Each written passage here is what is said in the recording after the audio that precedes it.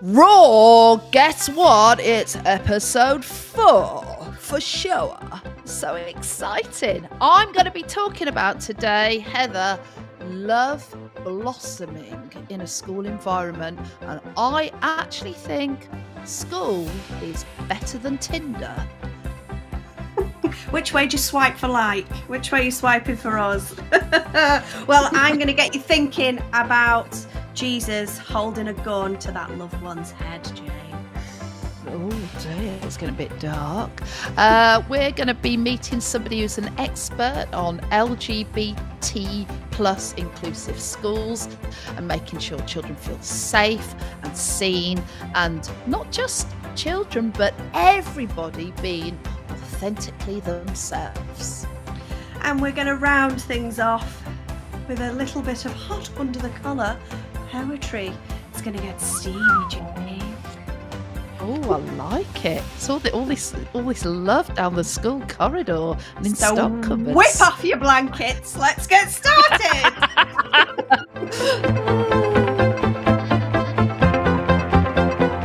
Hello, Jane. Have you got some glorious gratitude for us this week? Oh, well, I have. I'll tell you what's been bringing me the zinging sort of thing. Yeah, a bit tenuous. Do you know what I'm seeing more regularly and a little bit more often on my travels, as I'm, boofing around the M25 or whatever, visiting schools? There's actually a lot of love out there, and I'm seeing head teachers who are married to librarians, year 3 teachers who are dating the TA in, the I'm trying to think of the insert class name, you know what I mean, the Badger class or whatever. And there's a fiance, caretaker going out with the deputy or whatever. And it's making me think, what came first, the chicken or the egg? Was it, we are teachers who are falling in love with other teachers because we get it and we're here late and we understand all the acronyms like PPA and ECT and we get it, and there's so many things we don't have to talk about in terms of the culture and the climate of a school? Or is it everyone's leaving in droves? Oh my goodness, we need somebody. Yeah, I'll get my boyfriend to do a PGCE. We need teachers. Get him in the building. So yeah, I don't know what way it's going, but it is adorable. You've got to be careful what you say about others, which I am all the time, of course. But it then made me think, if it was sort of school grown, and happening in the school, like what is flirting in a school when there are 30 kids watching? Is that awkward? That's what it is. Awkward.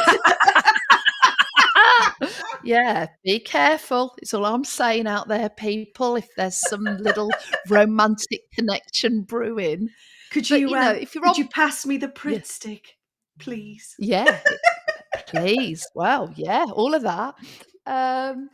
Or that job sometimes you have to do. Well, you have to get on playground duty, which I'd always forget, of course. But like you're going to bring out the coffee to the people on playground duty. And you really think about the Tupperware cup and the lid, and the delivery. Something could happen there, couldn't it? Maybe, or you're staying late to mark independent writing. You've got to discuss whether it's greater depth. There could be a bit of double entendre there, maybe. I don't know. Or the one thing in schools I never had, and Pam always had, that only a certain type of teacher would have this, that tool that you can remove staples with. Oh, yeah. What's that called? A stapler remover.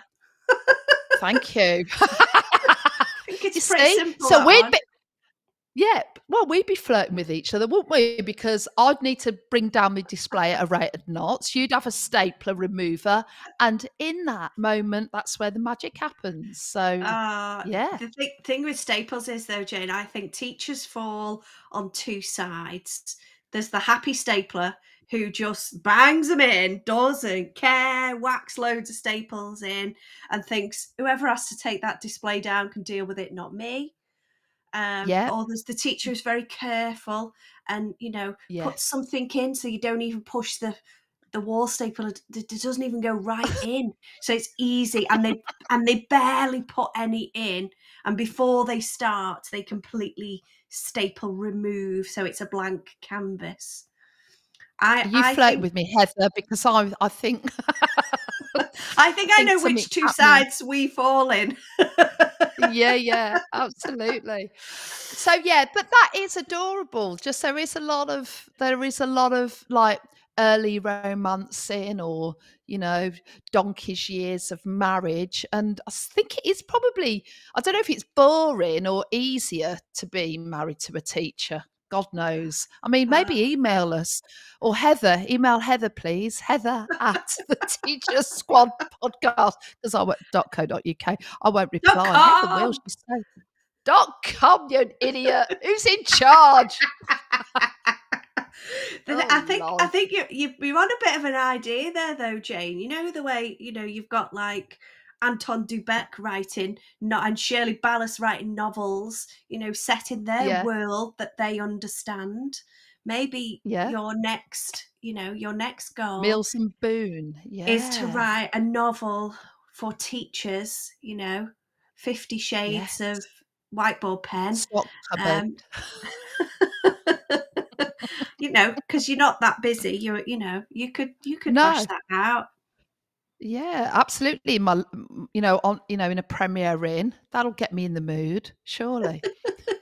They always provide a little bit of writing paper and a pen, don't they? That's what it's for, Jen. Jen, I just made a Yeah. new name up for you. Oh, and that's my other woman. Oh dear. I hope we're not recording anyway. This is going down like a lead balloon. Oh my I was just going to life. say, don't worry, Jane, I'm very faithful, but that might go off on Yeah. a traitor's tangent, and I haven't watched it, so we'll leave that where it is. Shall I tell you what I'm grateful for? Yeah, will you? Mine's very simple this week because we've had a birthday in our house.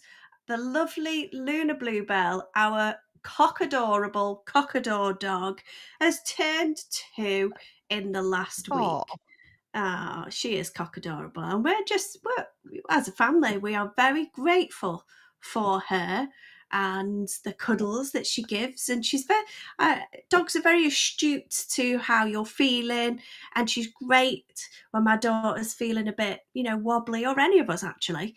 And yeah. she's there to kind of comfort and love you, and we're very grateful for that. And I think it made me think about school dogs. I'm a big fan of school dogs.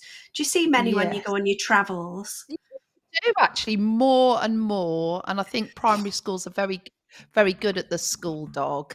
And then there's some that just come to visit, and there's some that practically live in schools actually, who are just kind of around and about helping out all the time. But Yeah. great companion for a listening ear to children who want to read and like to hang Yeah. around libraries, of course. So yeah, I do see a lot of Yeah, actually some nice. really very handsome and pretty dogs on my travels. Yeah, very photogenic.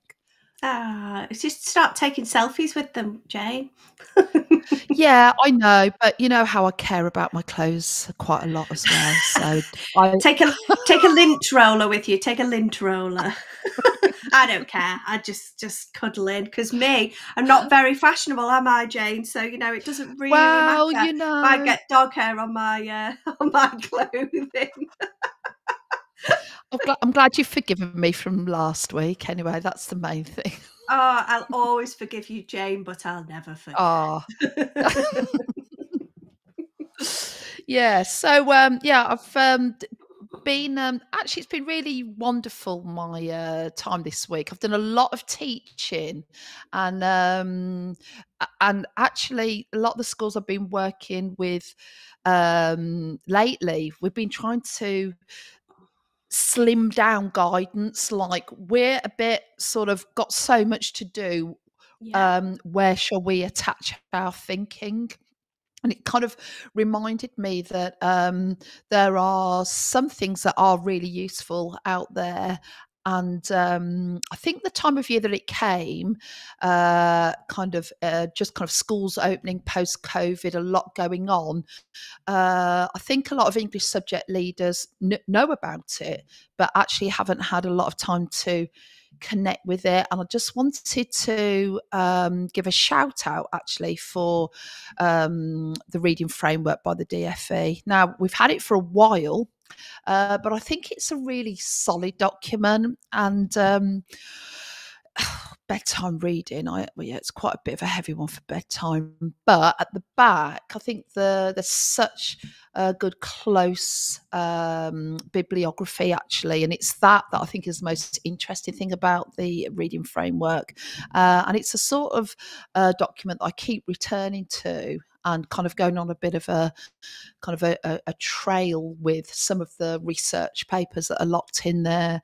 But one of the things that, it's quite hard to read this. There's a quote in the reading framework by Stahl and McKenna that says, and this is about, our role as teachers, as readers. It talks about, I'm quoting here, generally labels serve to excuse our failures to teach reading by blaming the students for their failure.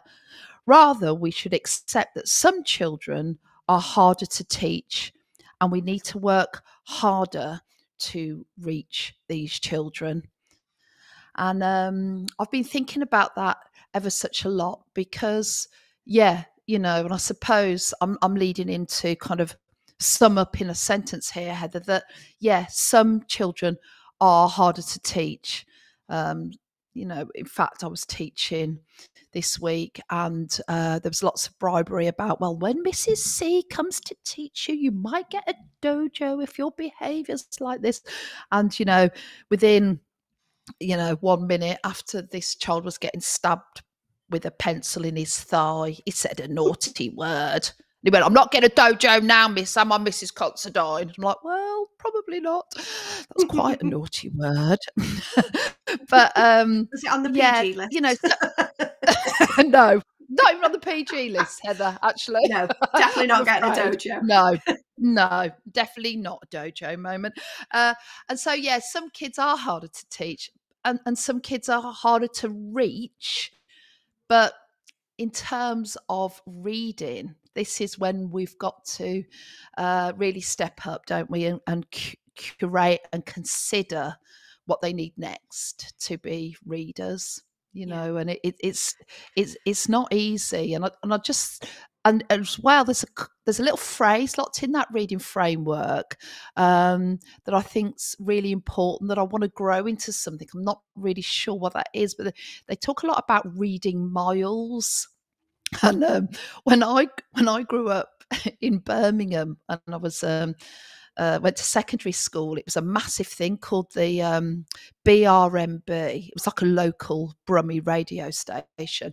They did the BRMB walkathon, which I think was like 11 miles round the kind of ring road. It might have been more, but I don't know why. I'm just like fairly certain it was 11 miles around the edge of Birmingham city centre.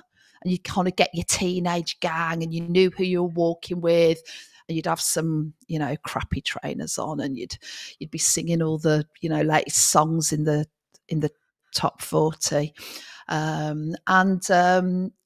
It was a really important part, kind of year in, year out, kind of a big sponsored walk, and a really big part of my teenage years, actually. And kind of that reading miles just made me think of that, and actually, what would 11 miles be of reading, and what would you be reading?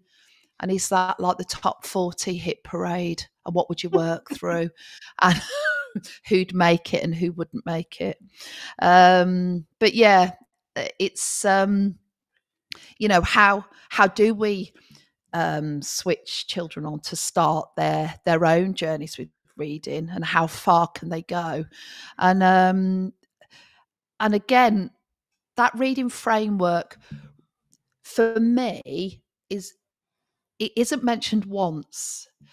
There's about 12 references within the reading framework about all the science around rereading, that actually children need a chance to read it and read it again and again.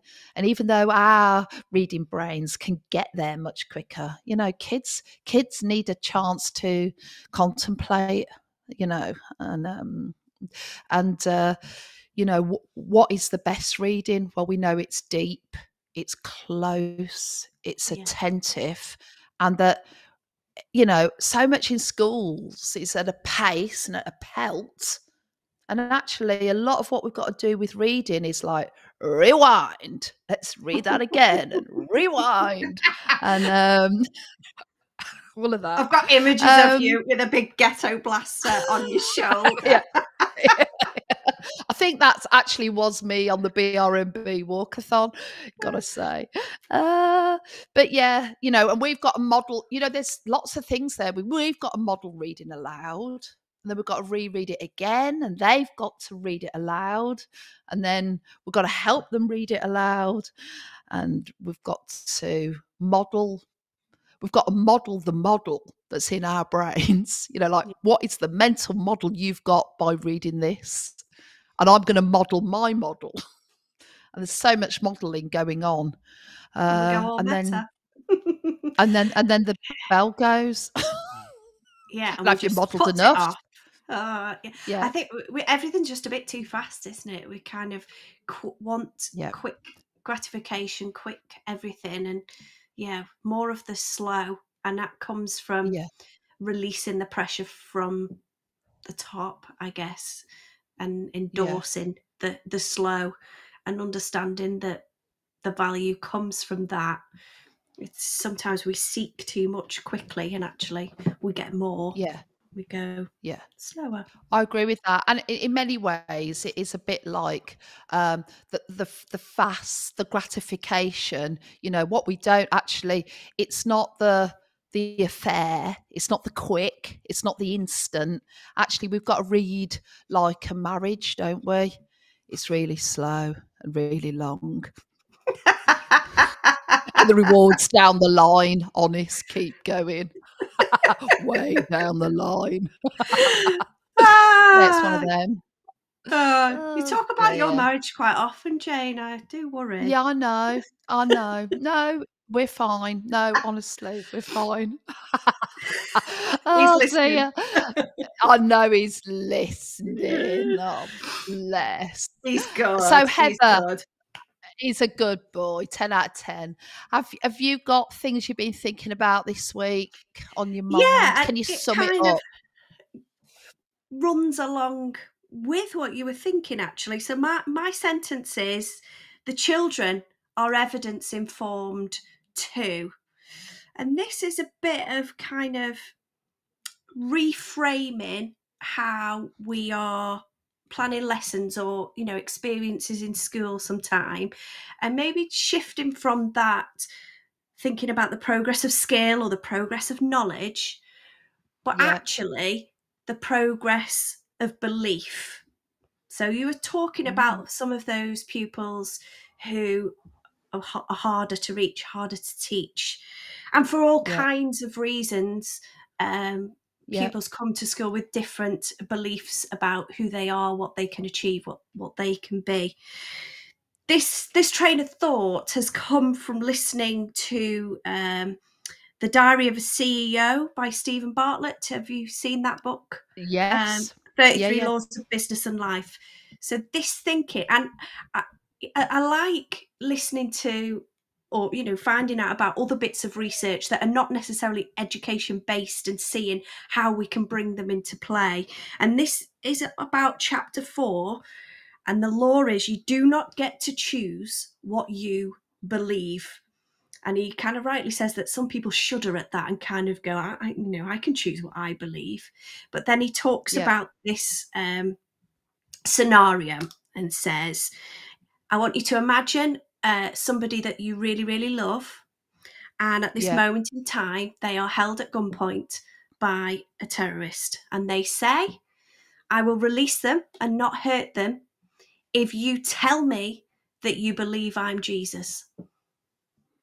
Now, in that moment, you cannot make yourself believe that that person is Jesus, can you? At best, you can lie. And then he goes on to say, well, if we say to them, well, if that person then changed water into wine before you, would you then be able to tell, to believe? And that piece of evidence, that witness, changes things. And talks about factors for change in belief, and it's about what a person's current evidence is in their mind, the confidence that they have in that current evidence from all the breadth of experience that, we've talked about pupils that bring to school, the new piece of evidence that they have, and the confidence in that new evidence. Now, we're familiar with confirmation bias. Now, actually, we're quite good at looking for things that reaffirm what we already believe. But if we look for, we talk about look for the good, look for the bad, don't we? If it affirms what we already believe. So a child who thinks they are bad at reading, thinks they are bad at maths, they're going to be looking for things that confirm that. Or I can't do. They're going to be looking.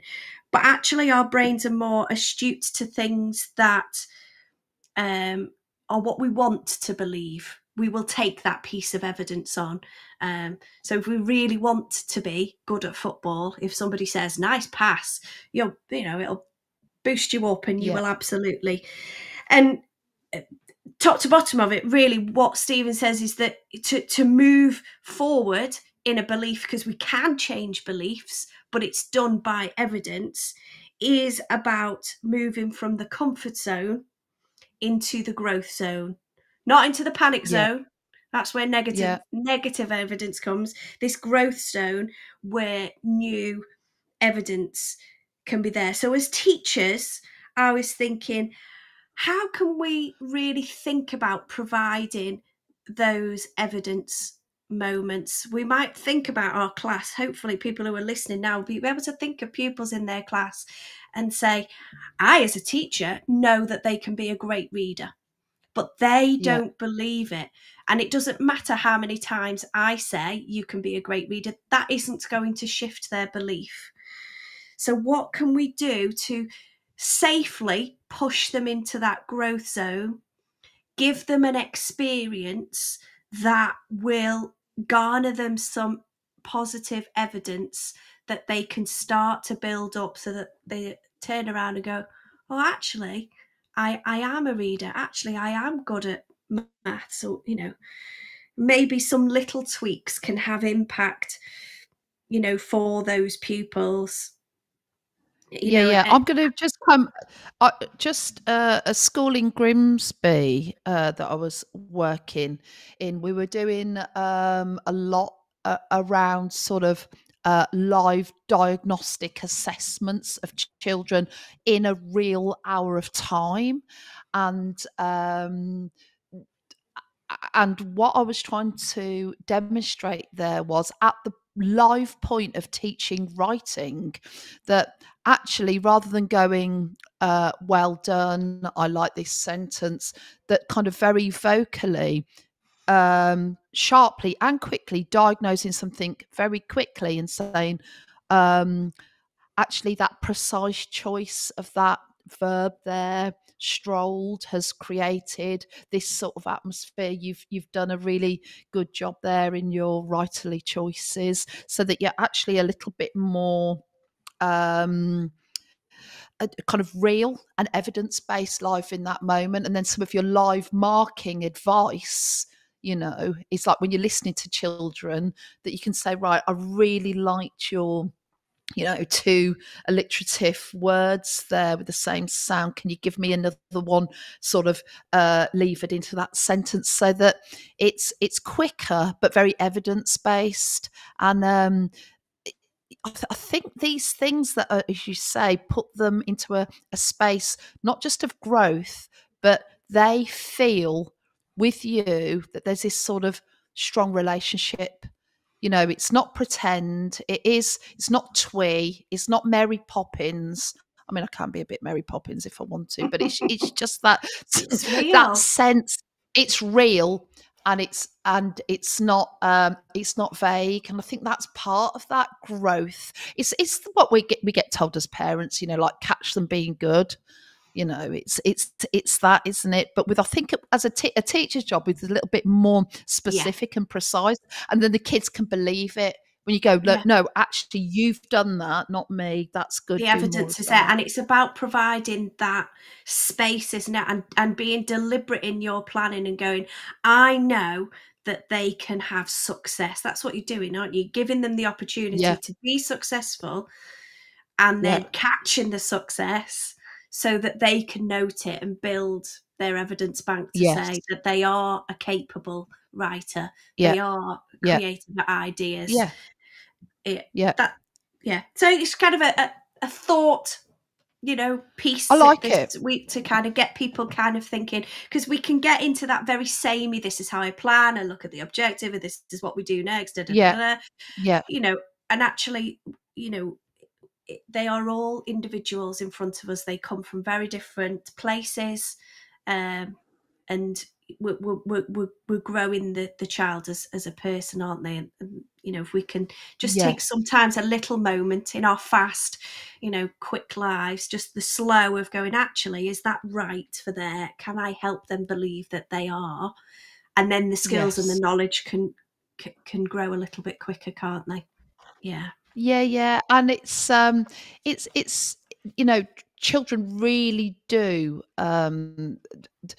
appreciate that's the specificness of that sort of evidence. What you're saying about evidence, and it's that fine line, isn't it? Because we want to reward effort, not necessarily kind of outcome. Effort, we need to really notice effort, and we've got to make sure that we're in that noticing of effort, that we don't overload them, because it's very easy, isn't it, to suddenly for kids to feel overloaded and they give up. So they've got a lot going on in their little brains, haven't they, in their little lives. So well, we've got a great guest to join us today, Jane. So we've got Jo Brassington joining us. They are an educator, speaker and author who work with schools, universities, charities and businesses to support them to create spaces which are more emotionally honest, equitable and inclusive for all people. They specialise in creating LGBT plus inclusive spaces. So it will be great to invite them in and chat a bit more about that. So brilliant. Shall we get them in?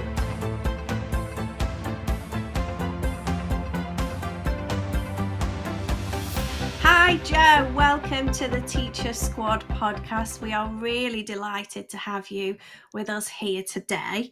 I wanted to just ask you, so Pride and Progress that you have created with Dr. Adam, you work on creating an LGBT plus inclusive learning environment. Just tell us, what does that involve? What does that look like? I think when we talk about diversity, equity and inclusion in any way, today we're talking about LGBT inclusive spaces, it's important that we position that as part of a wider body of work around inclusion. So making LGBT inclusive spaces is actually really similar to making educational spaces that are inclusive for all people. In our book, we recommend this kind of common inclusion goal in schools. And what it says is that we want our schools to be a place where people feel free to be themselves, feel safe, seen, supported, and feel like they belong. And I work in lots of schools with lots of teachers, and I'm yet to come across a teacher who says, no, Jo, I don't want my classroom to be safe. I don't want children to feel like they belong. Of course, we want those things. But so often we don't name them. And if we don't name them, then we run the risk of them not necessarily being true for all people. So I think by naming that common inclusion goal and thinking about what that looks like for all people in a holistic way, and then specifically for LGBT people, and then working from there, really. And when we talk about educational spaces that are inclusive for LGBT people, we're talking about students and children, young people. We're also talking about colleagues and staff, how to make sure our educational spaces are inclusive for LGBT colleagues, but also wider community, LGBT families that are part of our school community as well. I think it's I want it to be a holistic conversation that talks about all of those kind of key stakeholders in our educational spaces, but also positions LGBT inclusion as part of a more holistic piece about making our schools more inclusive and equitable for all people. Yeah, great. And Jo, when you talk about environments and space, how creative does that get? Is it actual physical space? Is it time? Is it resources? I mean, I'm just trying to visualize it. I mean, I think in terms of kind of ethically, you're right. Like, all of our teachers' minds are going to be there, but kind of practically, what does that become? What is that as kind of a lived sort of experience for both teachers and the community? Great question, because we can all talk about the value of inclusion, but actually, what does that look like in practice? How do we make that real? We have this model which I use in my work with schools. It kind of came about in our research for the book, and we call it the pillars of an inclusive educational space. And it might be useful for me to talk through that to kind of talk about practically what it looks like. So if you imagine this model, it's got a base which is built up of two things. Right at the bottom of the base is empathy and understanding. So before we can begin to develop inclusion in our educational spaces, we have to have empathy with people who are different to us and an understanding of what kind of differences we might be talking about. So that empathy and understanding is the key starting point. Just on top of that is policy and procedure. So our inclusive spaces have to be built on a base of empathy, understanding, and policy and procedure. And then on top of that, we have 4 pillars of inclusive education. And it's my opinion that if we can have these 4 pillars firmly in place, then we can build an educational space that is inclusive and robust. But if we have any one or all of them not firmly in place, then we run the risk of that inclusion falling down or not being secure. So the 4 pillars of inclusive education in the model that I'm describing, the first one is that common inclusion goal. I've just told you the one that we recommend. I encourage every school teacher to name what their goal is for inclusion. And you'll notice the goal that I said, it didn't mention LGBT community. It's about the inclusion of all people. Everyone should feel free to be themselves, safe, seen, supported, and feel like they belong. And name that goal out loud, name it in policies, have a display that shows it. The more everyone in your community can know and be familiar with that goal, then the more likely it is that we're going to be able to work towards that as a whole school approach to inclusion. The second pillar of inclusive schools in this model that I'm describing is a common inclusive language. When we talk about diversity, equity, inclusion, when we talk about LGBT inclusion specifically, there's a lot of language that people are sometimes unfamiliar with. And we have to develop a common understanding of what all these words mean in order for us to have meaningful conversations about what they mean in our schools. So that's the first 2, the common inclusion goal and then a common inclusive language. The next pillar of this inclusive schools model is curriculum. And that's about how we consciously construct our curriculum in a way which represents the diversity of our society. And really what that's talking about is the 4th pillar of inclusive schools, which is representation and visibility in our schools. Mm-hmm. And so often I have conversations where people say, yeah, having good LGBT representation is really important for the LGBT young children in our schools. But actually, that pillar of representation is equally as important for people who don't identify as part of that group, because we all deserve to see ourselves represented in our learning spaces and in our curriculum. But it's actually equally as important that we see people who aren't like us and build empathy and understanding of different communities too. So that model, I hope, helps to kind of make it a little bit more practical, a bit more real, that firm base of empathy, understanding, and policy and procedure. And then the 4 pillars of inclusive education: a common inclusive goal, common inclusive language, curriculum, and visibility and representation. Yeah. And when you, Jo, you talk about common inclusive language, when I mean, like, we're fascinated by words on this podcast, and we're just constantly talking about words and when words are right and when words can go wrong. When you talk about that, what do you mean by sort of good practice with inclusive language? I mean, I think I can guess, but I think practical examples of when it goes right are really useful to our listeners. So one of the questions that often I get asked in schools is around when we should be introducing the language around LGBT community. Because it is true that when we talk about LGBT communities, there is a lot of language that is, some of it new, some of it developing, and often it's unfamiliar with a lot of people, for a lot of people. I think it's really important for me to make the distinction there, though, that the language being used within the LGBT community for people to meaningfully and accurately talk about their identity and their experience of the world, that is new, and it is in some ways developing. But one of the common misunderstandings there is that these identities or these people are therefore new. And I think whenever we talk about language, we have to make that distinction that the people and these experiences have always existed. We're just now finding new words to more accurately and meaningfully talk about them. But that can feel overwhelming for some people. And I find myself encouraging teachers a lot to say to them, it is okay for you to not know what all of these words mean, because any definition that I give to you, I too have had to learn at some point. We're all on this journey of kind of learning together to how to make our spaces more inclusive and our language more inclusive. So be curious with it. And I think if we can bring together our curiosity and our compassion, then we can find a way to discover what this language means for different people and how that's going to impact our practice in schools. Yeah. Yeah, really good point. What kind of barriers and difficulties do you find then if you're invited to work with a school, maybe by senior leadership, but do you have any issues with other staff bringing them on board? I believe that one of the biggest barriers to creating LGBT inclusive schools is that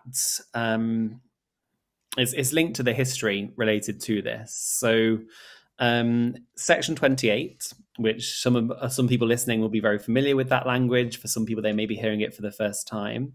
Section 28 was an amendment to the Local Government Act that was made in 1988 by the Conservative government at the time. And what that amendment said was it prohibited local authorities, and it was then assumed schools, most of which were under local authority control, were prohibited from, and the language of the act said, promoting the acceptability of homosexuality or promoting homosexuality.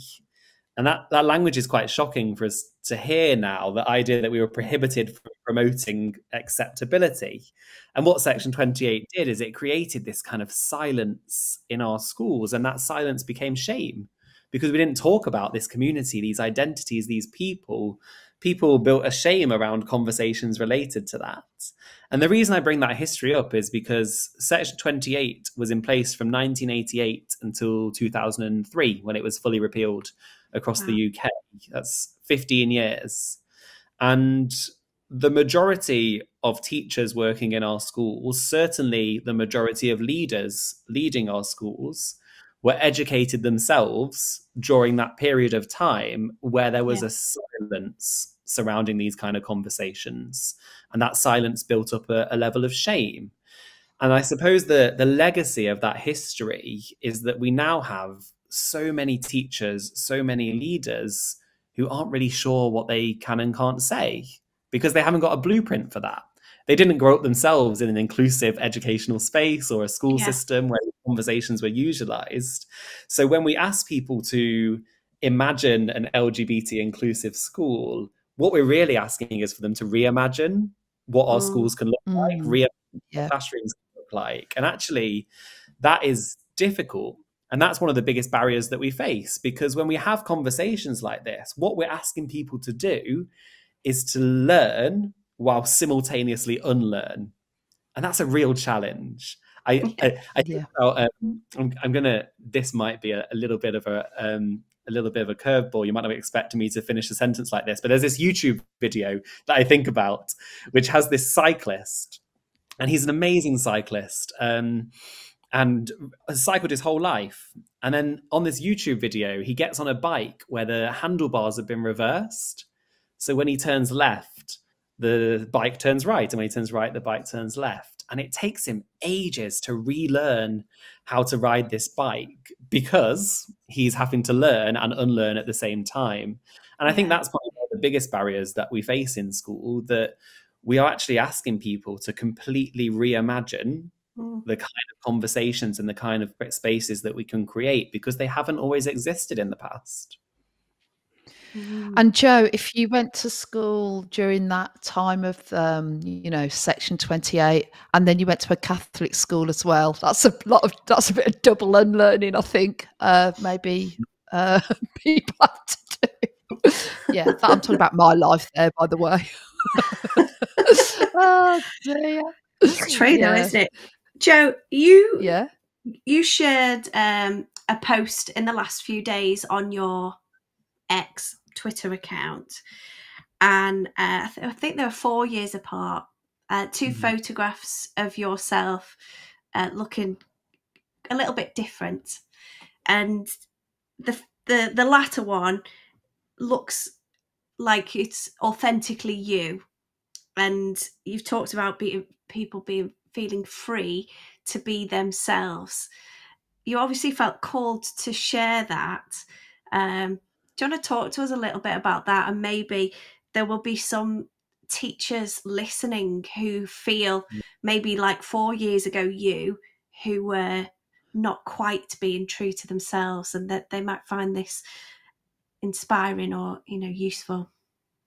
Yeah, I think when I joined the teaching profession, which was a while ago now, I had only ever seen certain types of people be teachers. And actually, I'd only ever seen certain types of people be successful or be professionals. So when I joined the teaching profession, I tried to fit that mold. And what that meant for me is that I went to school and lied quite often about a lot of different things and different parts of myself. I tried to present what I thought I had to be. I suppose this almost more palatable version of who I actually was. And there was a period of time where I would go home after school and kind of unfold and feel more authentic, more free. And then I would fold myself back up again to go back into school. And if we imagine that as kind of a piece of paper, a colleague of mine, Claire Birkinshaw, talked about this idea that there's only so many times we can fold and unfold before that fold becomes like a tear or a rip. And there's only so many times that we can ask someone to pretend to be someone they're not before that starts to be damaging for them. And I think it's around this concept of professionalism and what a professional looks like, because I believe that all of our teachers should be professionals. It's hugely important that they are. But so many of these standards of what a professional should look like or sound like are rooted in this history of a system that kept some people in and some people out. So we need to challenge that and talk about actually, what can a teacher look like? What can being a teacher look like? And I think we need to be encouraging, particularly our early career teachers, to kind of draw those professional boundaries for themselves.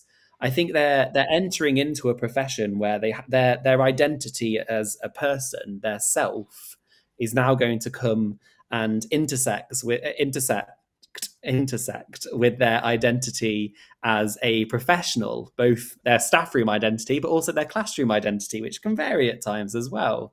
And I think all teachers should be able to draw those professional lines for themselves. How much of themselves do they want to bring to work? Because, you know, I work with LGBT teachers who don't want to be out at work, and that's fine. That's perfectly professional. That's a decision they're able to make. But if another LGBT teacher in the school up the road wants to be out in their classroom, that's also professional and fine. And I think we need to encourage our teachers to draw those lines for themselves and think about how much of themselves they want to bring into their professional identity. Yeah.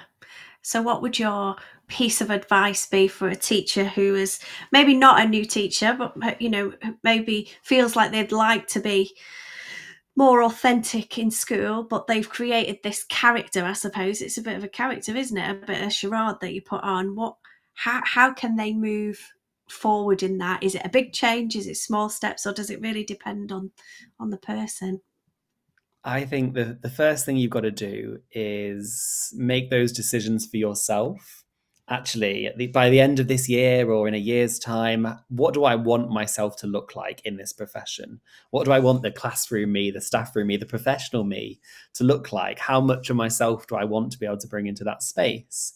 And once you've made that decision for yourself, and like I said, if you don't want to share any of those things in school, that's fine. There's no obligation for you to. But if you do feel like you want to, it's important for you, then you should be enabled and empowered to do that. So think about those small changes, certainly, because those small things can build up. I remember the first time that I went into my classroom, I always paint my nails.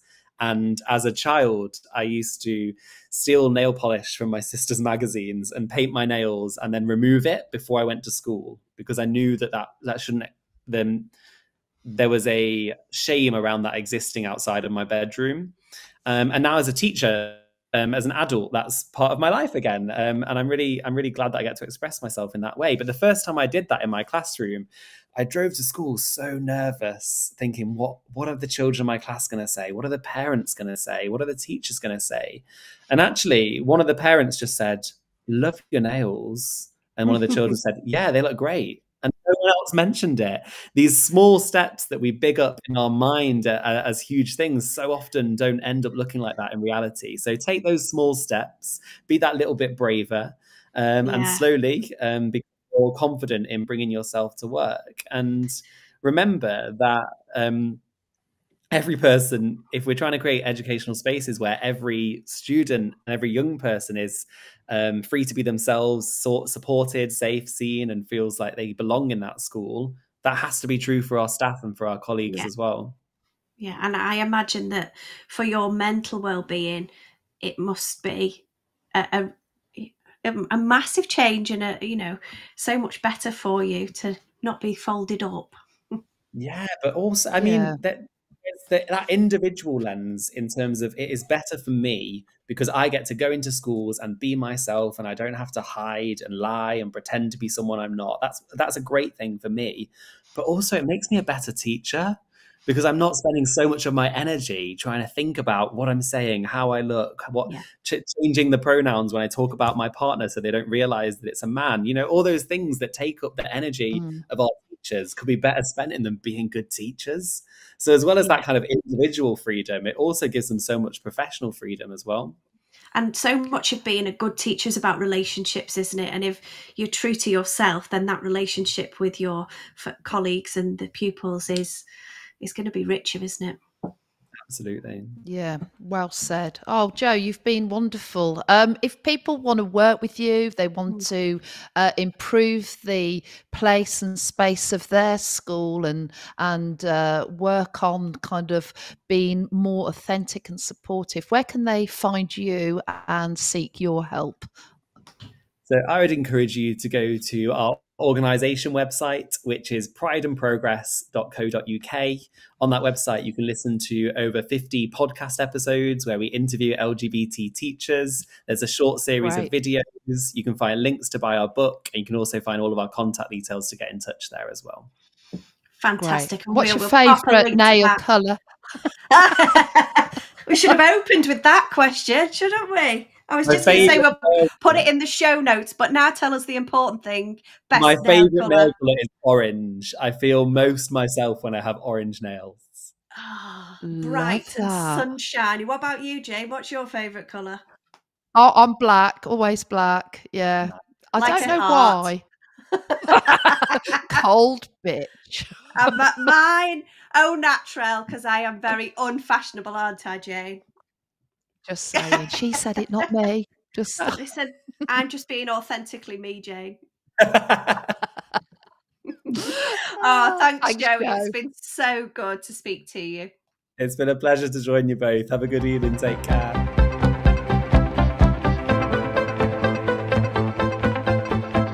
I've had love on my mind a lot, and noticing all this sort of lovey-dovey stuff in schools. I actually wanted to read you a poem, and we've talked about this a lot, haven't we? Like the importance of knowledge to be a good reader, and then I found this poem that sort of brought the two things together. And this poem is written by Christine Webb. And Christine Webb was a teacher in the 1970s. And she met and fell in love with her partner, Jackie, and they worked together at an all-girls school.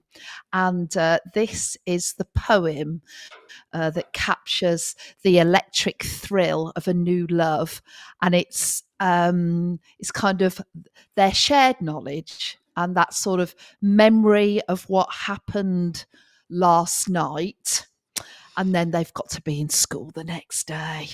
It's one of them.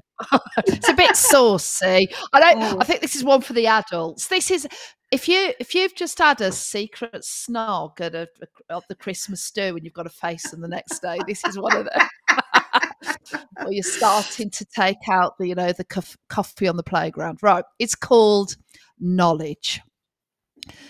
That moment suspended in the dull room above the streets of the January town. A branch pecked on the window, but the curtains shut out the garden of dead chrysanthemums, if you can say it. Undressing for each other the first time, all I saw was lit up by your body, its gold and ivory. Such knowledge to bring away, to carry wrapped through the streets, past naked trees, into the school, where heating pipes clanked and gossips, where blackboards expressed decorous equations, where at the corners of corridors we might breathe in to pass each other but not speak or glance, in case the doorways should break into leaf, in case the books we carried should burst into flame. Oh, I know. Keep it under wraps. Just fanning myself there, Jane. Oh dear. Fanning herself. Don't quote her out of context. Yeah. It's a bit raunchy, isn't it? Knowledge. Yeah. Love that. Christine Webb.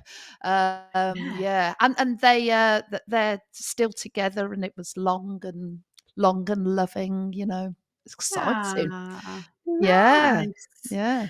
In fact, teachers who love teachers. It's there's a lot of it around. Well, I'm coming right back down to picture books, Jane. Back to the 4-year-olds. No raunch here today. Not.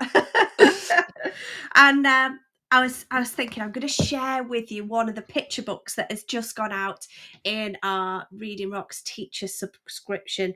So I did hint at a bird book in the Key Stage 1. So I can't say. We've got A Swift Return in there, and it's written by Fiona Barker and illustrated by Howard Gray. And do you ever look at the dedications in books? Yeah.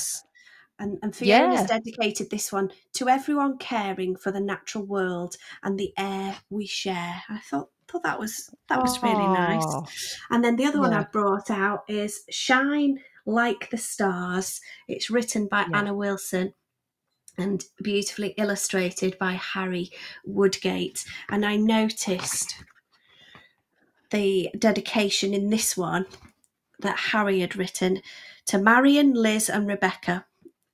For great teachers are the true stars. Oh, How that is nice. good. And I just thought I would let you know that I've had a book dedicated to me once, Jane. Isn't that nice? Oh, that is wonderful. This No, one, it's good. it's a Mermaid Academy book, and it's written by Julie Sykes and Linda Chapman. And Julie is my friend. And this is what she wrote in my dedication for Heather Wright, who puts the rock into reading. I love this book. I actually believe that mermaids exist, and that's that. And I'm not going to let anybody persuade me otherwise. I mean, surely they just exist. I will not push you out of your comfort zone and grow you with evidence. You stay there in your belief that mermaids exist. Yeah, I'm with you. Swimming around with the dolphins they are that I saw the other week. Anyway, let's jump into this book, Shine Like the Stars. And it says on the back, reconnect with the natural world in this poetic and mindful picture book with illustrations from multi-award winning Harry Woodgate. And it just talks about I am the earth and connecting with the earth and the sun and the ocean and the seed and the sky and the moon. And I'm going to read the bit that connects you with the stars. Yes. We are the stars. In daylight, we hide, waiting to shine. In the night, we sparkle and twinkle and glisten. We have been here for millions of years.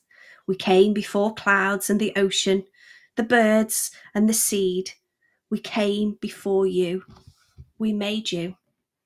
When you feel small, look up at us. We belong here together in this vast universe. You can shine like us too. Sit with us, breathe with us, watch with us, be with us. We are the stars waiting to shine. You are part of this earth. You rise like the sun. You breathe like the ocean. You grow like the seed. Your moods change like the clouds. You light up like the moon. You shine like the stars. Oh, wow. The illustrations are great, aren't they? Really high drama. Beautifully illustrated, and then at the back it's got some kind of information snippets about kind of being grounded by the earth and a ray of sunshine. It's beautifully put together, beautifully written, beautifully illustrated, and that is why I chose it to go in the Key Stage 1 Reading Box subscription box. Yeah, you're good at that, Heather. Yeah, you really are. You Thanks. have a whole plethora of books and you just know which ones are the winners. Yeah, clever girl. I like choosing. What are you up to this week, Jane? Are you busy? Round the world? Round the world, yeah. Off here, there, and everywhere. We're getting ready to go to Birmingham for a Wright Stuff conference soon. So if you want to save your seat, go to janeconsidine.com and book your place. Yeah, that's exciting. It's always good to go back home to be able to speak in my proper accent or I was going to say, all of that. Do you bring it out? Well, you do within a minute after speaking to people with a Brummie accent. It all happens. So yeah. Exciting stuff. What are you doing? Yeah, what have we got going on? Well, I've got this ECT course coming up for early career teachers thinking about reading for pleasure in their classroom. So doing some work on that. Thinking about our pupil premium book packages at the moment, and doing a little bit of mentoring for some authors thinking about how to make their school visits absolutely banging. So always busy, Jane. So we better say goodbye, haven't we? Yeah, banging and bossing, all of that jazz. Love it. Well, I've had, as always, a lovely crashing together with you. I'm glad you're not wrapped up in a blanket. I think, it's a bit of a, you're taking the layers off slowly as February comes upon us. So always a pleasure, Heather. And I know it's big love from Heather. You. From me. Yeah, and we'll have some heartbursts from her. From Jane. See you next week. See you, everyone.